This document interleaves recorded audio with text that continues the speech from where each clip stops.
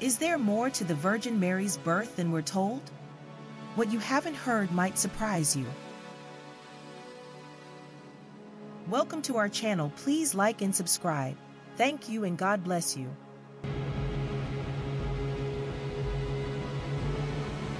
The birth of the Virgin Mary is a moment shrouded in grace, celebrated across the Catholic Church as the dawn of a new era in salvation history.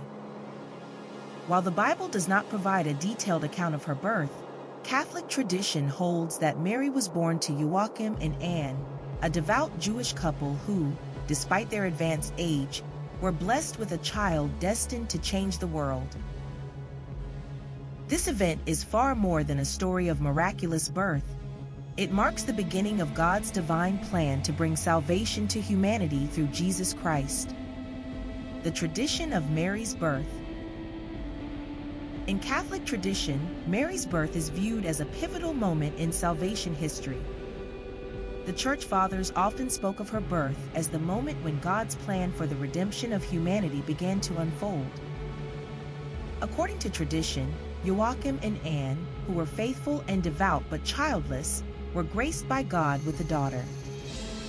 This daughter, Mary, was born without original sin, a privilege granted to her in preparation for her role as the mother of Jesus. The Proto-Evangelium of James, a 2nd century Christian text, offers a detailed narrative of Mary's birth and early life.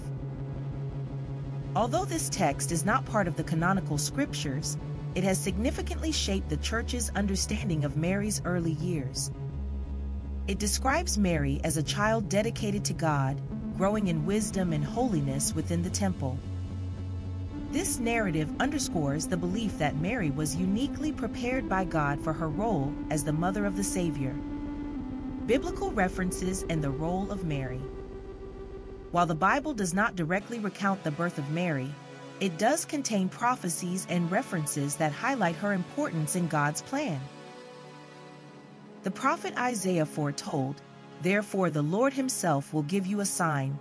The virgin will conceive and give birth to a son, and will call him Emmanuel." Isaiah 7:14. This prophecy is seen as pointing to Mary, the virgin who would bear the Son of God. In the New Testament, the angel Gabriel's greeting to Mary during the Annunciation also reflects her unique status. "Hail, full of grace, the Lord is with you." Luke 1:28. This greeting acknowledges Mary's singular role in salvation history, chosen and graced by God from the moment of her conception. Furthermore, during Jesus' crucifixion, he spoke to his mother and the beloved disciple, "Woman, behold your son, behold your mother," John 19:26-27. This moment is often interpreted as Jesus entrusting Mary to all of his followers, symbolized by John.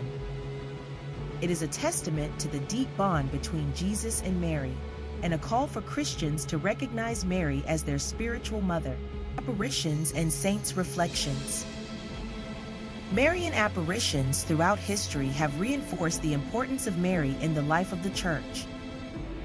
At Lourdes, Mary identified herself as the Immaculate Conception, affirming the Church's teaching that she was conceived without original sin. This doctrine highlights the significance of her birth, foreordained by God as part of his salvific plan. Saints have also reflected deeply on the meaning of Mary's birth.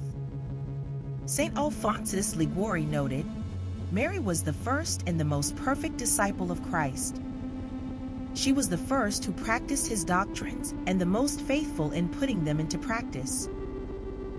This reflection underscores that Mary's birth was the beginning of a life entirely dedicated to God's will, a model of faith for all Christians. Saint Bernard of Clairvaux famously stated, "It is not possible to honor her too much, for she was the means of our redemption." His words capture the profound reverence the Church holds for Mary and her unique role in the redemption of humanity. The birth of Mary, a call to devotion.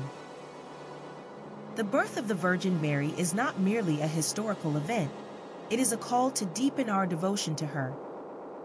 Her birth marks the beginning of the fulfillment of God's promise to bring salvation to the world. Mary's life is a testament to the power of faith, obedience, and love, virtues that every Christian is called to emulate. In the apparitions at Fatima, Mary urged the faithful to pray the Rosary and to consecrate themselves to her Immaculate Heart. These messages emphasize the power of her intercession and the importance of seeking her guidance in our spiritual journey. As we reflect on the birth of the Virgin Mary, let us be inspired to honor her with the reverence she deserves. Let us seek her intercession with confidence, knowing that as our spiritual mother, she is always ready to lead us closer to her Son, Jesus Christ. As St. Louis de Montfort encouraged, to Jesus through Mary, a path that begins with recognizing the grace and hope ushered in by her birth. Through Virgin Mary's intercession, may God bless us and break every yoke of Satan and his agents in our lives and family. In Jesus' name, amen. Thanks for watching. Please like and subscribe. Thank you and God bless you.